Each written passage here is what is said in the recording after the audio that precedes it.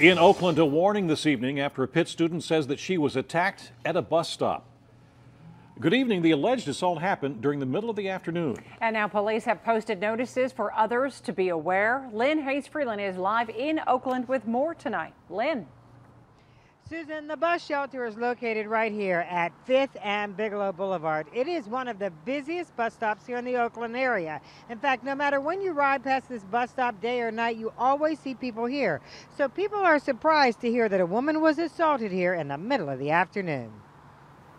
The flyer inside the bus shelter on 5th Avenue at Bigelow Boulevard tells part of the story.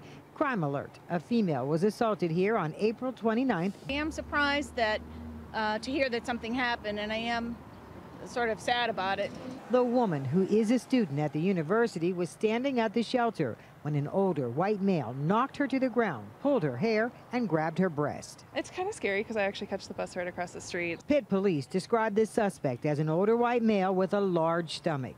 He was wearing a blue ball cap and a blue shirt with light-colored jeans. He reportedly smelled like cigarette smoke. This is an educational center, and things like this should not be happening. This is usually a good location because it's well lit.